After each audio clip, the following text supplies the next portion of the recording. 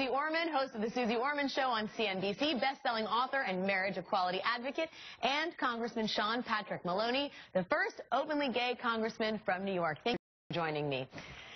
Suze, I want to go to you first on this. I am getting a muscle cramp in my neck from watching Republicans twist themselves into ideological pretzels over the subject of gay marriage. That sound from John Boehner is pretty breathtaking insofar as here is the guy who has dedicated $1 million to defending DOMA in court. And when asked about it, he doesn't actually want to defend it. What did you make of that? Here's the thing. If you ever really ask any of these people that how do they really feel about it, they then start to quote something that makes no sense on any level whatsoever. It's if, God forbid, they should be heard saying the words, I don't think gays deserve to be married. They put it on all these other things, Alex, and that's essentially what he did as well. What really makes me so sad is that, listen, gay people understand very well that when they get married, that is a legal document. And when you get married, that means if you don't want to stay together anymore,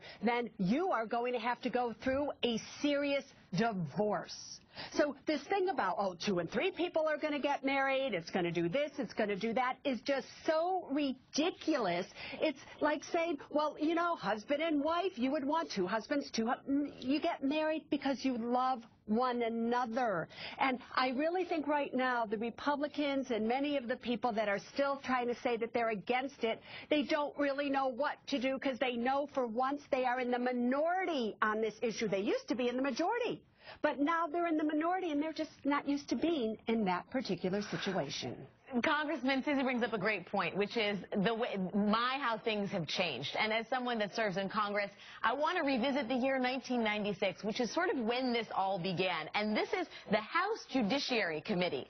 There's this contention these days that the Republicans don't have any moral objection to gay marriage, but that is not at all outlined by the House Judiciary Committee, which Justice Kagan cited today in court. The text of this report said that civil laws that permit only heterosexual marriage reflect and honor a collective moral judgment about human sexuality. This judgment entails both moral disapproval of homosexuality and a moral conviction that heterosexuality better comports with traditional, especially Judeo-Christian morality. If that is not a moral referendum on the subject of gay marriage, I don't know what is. How do House Republicans walk back from that, Congressman? Well, they don't. And the fact of the matter is that people have always justified discrimination in moral and religious terms. It's almost a desperate attempt to justify something that is indefensible. Look, my partner and I have been together for 20 years. We have 3 children together. We get up every morning and get them to school and make sure the homework's done.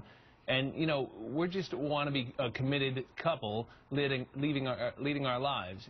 These people in Washington who talk as though the sky is going to fall must not have been watching as state after state has done this with little or no change to traditional marriage. At the end of the day, this is about people who love each other trying to enter committed relationships, and we ought to be equal under the law. My kids shouldn't be in a family that is discriminated against. It's just wrong. And happily, a majority of Americans and a majority of Republicans under 50 agree with me.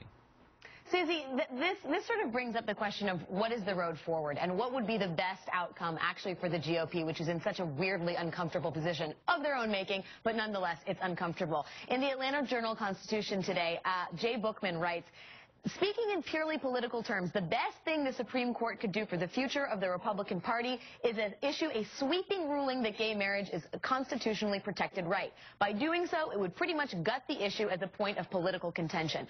Basically, the best thing for Republicans would be to become a non-issue and for everybody to acknowledge this is a basic civil right protected by the Constitution. Do you agree with that? Yeah, well, you know, personally, I don't care what's best for the Republican Party.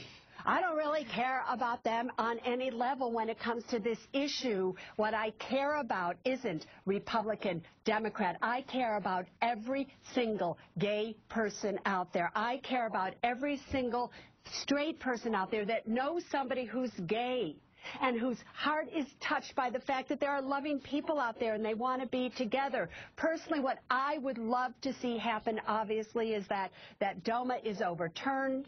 I mean, I would be even happy enough if the Supreme Court said, fine, let's go back to Prop 8. It's only legal in California, we're only ruling for that state. And then if the states want to decide, because it is the arguments about the states that have made it that DOMA is going to be overturned on some level. And I think then what can happen is that I think everybody, and I'm personally thinking about this, Alex, currently I am a resident of Florida. And I would be more than happy to go and move. And I have substantial wealth. I pay substantial taxes.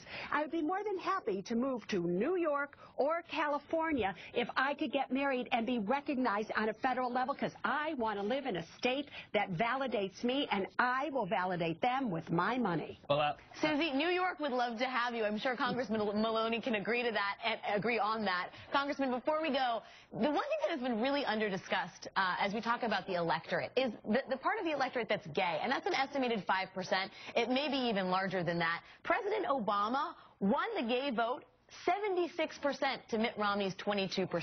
There is a question of morals. There is a question of sort of being on the right side of history. There is also the question of getting elected into office. One would think that Republicans would at least try and put an iron in that fire and gain some support from the gay community. This could be an opportunity for them to do that.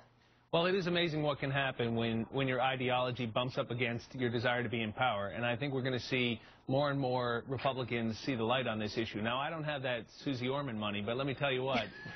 You're welcome in New York, Suze. We'd love to have you. But you should know that as a member of the House of Representatives right now, it's going to cost me over $8,000 to insure my partner. We've been together for 20 years. But even as a member of Congress, he can't get health insurance. It's illegal under federal law. Just think about that.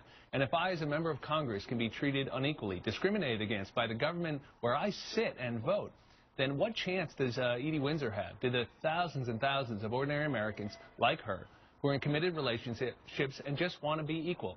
We need to do better. Congressman Maloney, that's such an important thing not to lose sight of, the reality of gay couples living under, being discriminated against. Thank you so much for your time. Suze Orman, please come move to New York.